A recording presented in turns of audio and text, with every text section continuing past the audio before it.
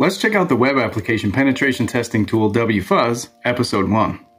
You can download WFUZZ from GitHub by going to github.com/xmendez/WFUZZ. So let's start off by doing simple file enumeration against our target web server. The first argument that you see here, the -w, is for specifying a wordless file. Next we have our filter, and the --hc filter will hide all HTTP response codes of our choice, which was 404.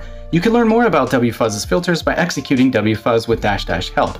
Finally, at the end of the command, we have our URL with the fuzz keyword appended. This fuzz keyword tells WFUZZ to plant the payloads from our wordless file in its location in every HTTP request. The output of WFUZZ looks like this. You will only see the HTTP responses that either match or do not match the filter that we specify. Filtering is just one of the reasons why WFUZZ is so powerful. For more tips on penetration testing tools, be sure to like and subscribe, or come chat with us live on redsiege.com/discord.